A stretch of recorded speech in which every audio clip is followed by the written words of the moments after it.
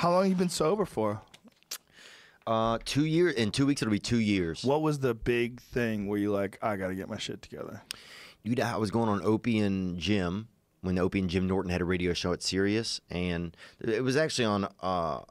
It's on Ari's that show that he had. This is not happening, and I ended up doing coke all night, driving a taxi.